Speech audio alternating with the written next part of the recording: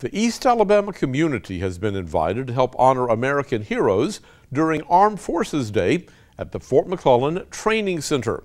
During this one-day celebration, veterans, active duty reservists, and Guards members from all military branches will be honored.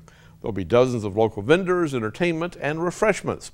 Lieutenant Colonel Eric Shorter says Armed Forces Day is a day of fun for the entire family. We're going to have everybody out here. We're going to have lots of static displays to include helicopters, bouncy houses, striker vehicles, the special forces. We're going to have our family care center out here. They're going to have sumo suits for the kids to wrestle in, you name it. And Lieutenant Colonel Shorter tells TV24 why he enjoys being part of this event in Alabama.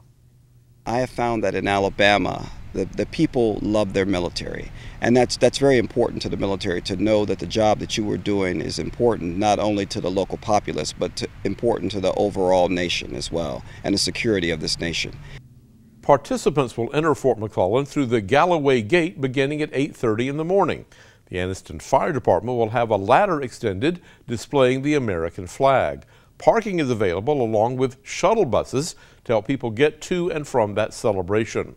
Armed Forces Day celebration begins at 9 a.m. and it ends at 2 p.m. on Saturday.